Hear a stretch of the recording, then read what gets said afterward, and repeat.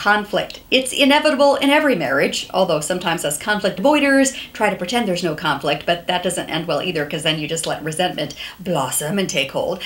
Here's the deal. I want to give you a different way of looking at conflict, because naturally our human tendency is to think, okay, I've got to convince the other person to agree with me, and so I've got to argue my point. And then of course your husband's thinking the same thing, that he's going to win this argument and get you to see it his way, and so that this just doesn't end well, because the battle just keeps on going back and forth, right? So let me give you a different way of framing this, a way of rethinking the goal of the conflict. The goal is not I win, you lose. That doesn't really end well, because usually the dominant person's always the winner, the meeker person in the relationship is always the loser, and this is not a good dynamic. What if you approach your husband and say, you know what, let's start working on developing a compromise, on brainstorming a compromise when we have a disagreement. And this is the essence of Philippians 2 verse 4, which says each of you should look not only to your own interests, but also to the interests of others. So this means you actually try to hear and understand what your husband's perspective is. You ask him to hear and understand what your perspective is on any given situation. And then you brainstorm, because you guys are smart, you brainstorm a compromise, a solution that represents some of the top needs and desires and interests and concerns of you both. Let me give you two examples here. One, a personal example, where my husband and I were in a big disagreement a couple of years ago about what to do for Christmas for our adult children. We have 5 adult children and 8 grandchildren, and it was getting so expensive to buy all the presents for the grandkids and the adult children. And my husband, his love language is not gifts, mine is. He says, we don't need to give any more gifts to our adult children. We're done with that. I'm like, what? They're not going to feel loved. This is horrible. This is breaking my heart. I have to give them gifts. They're going to not feel loved if I don't give them gifts.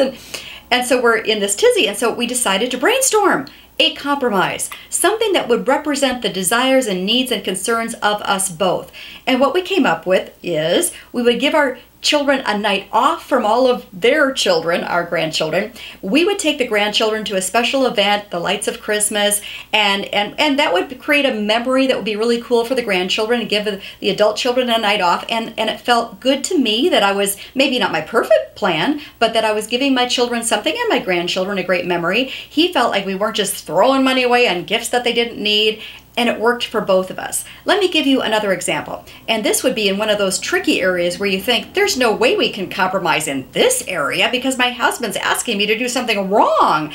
Let's say your husband wants you to look at pornography with him, and you're thinking, okay, there's no way we're going to compromise on this. Well, let me, again, help you to see this from a different perspective. Sit down with your husband and say, I see that you want to do this. I don't feel comfortable with that particular option, but let's talk about what your deepest needs and concerns and desires are here. Because maybe your husband just wants to spice up your sex life. Could you guys brainstorm? And I'm not going to come up with ideas for you, but I mean, could you brainstorm how to spice up your sex life without going against your concerns that looking at pornography is immoral? And maybe you're going to end up, I don't know, every once in a while sending the kids to grandma's and going to a hotel and just having a little adventure there. Or maybe you're going to, I don't know, again, send the kids to grandma's and make love in a different portion of the house, or I don't know, whatever it might be that would be okay with you, okay with him. Maybe meet some of his desires in this, but also takes care of your concerns. See what I mean? It's looking at it from the other person's perspective, being willing to consider their perspective, and asking them to consider yours, and then brainstorming, because you guys are smart, brainstorming a solution that addresses both of your concerns. Give that a try.